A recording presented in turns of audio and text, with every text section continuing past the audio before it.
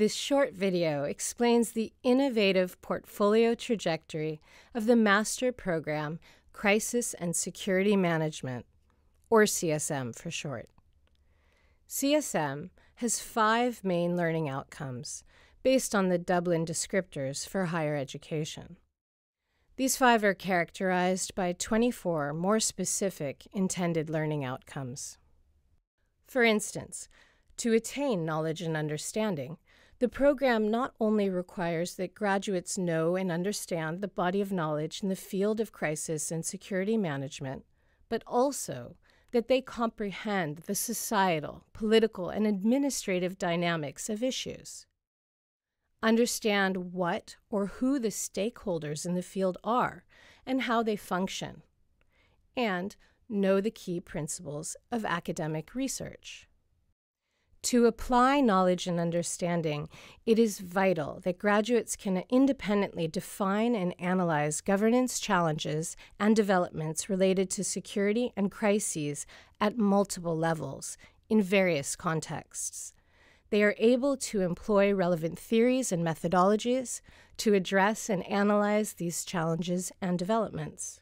For making judgments, students are able to critically evaluate existing research.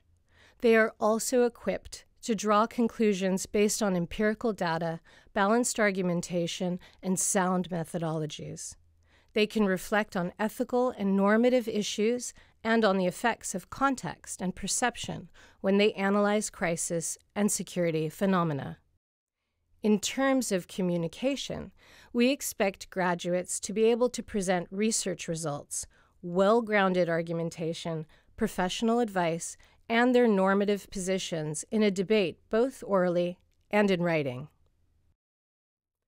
Finally, for learning skills, we aim to teach students to become autonomous learners who stay informed on new developments and phenomena in their area of expertise, reflect on their own skills and conduct, and reflect on the challenges of their professional environment at different levels.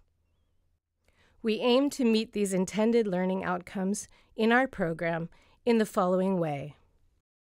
The 3 main courses are the same for all CSM students of all specialization tracks.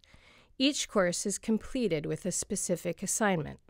For instance, students who use content analysis to analyze a terrorist's manifesto and to understand and assess ontological insecurity.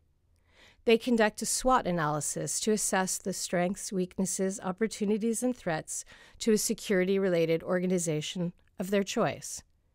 And they write an essay on a news event, which they analyze in relation to the dilemmas between security and the rule of law. In the specialization tracks, we teach students 4 core research skills. The research skills are taught and assessed per track, using theories and methods specific to each specialization. To acquire and demonstrate a research skill, students submit at least 3 assignments for each specialization course. For the skill literature review, assignments range from a systematic Prisma-type literature review, a review essay on several related academic works, or a comprehensive overview of a relevant academic debate on a topic within their field of specialization.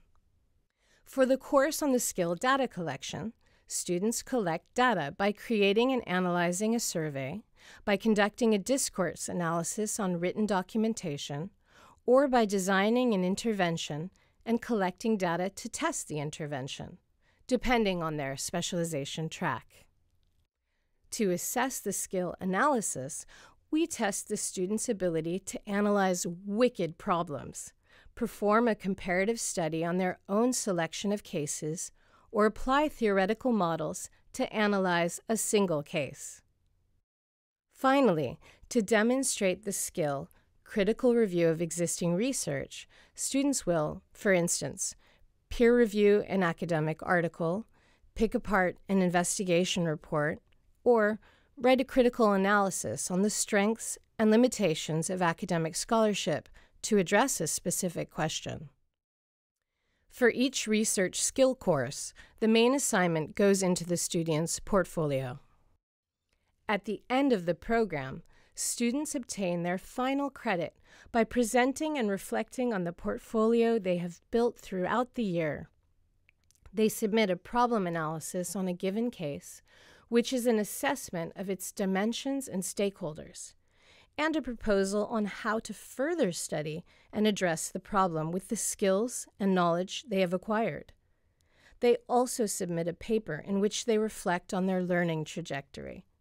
When both papers are sufficient, the student presents 2 research projects from the portfolio and discusses what they have learned in a final defense and graduation meeting with 2 supervisors. All in all, we aim to enable students to become independent academic professionals, and we provide them with a wide variety of perspectives, tools, tests, and teachers, and a great master's diploma.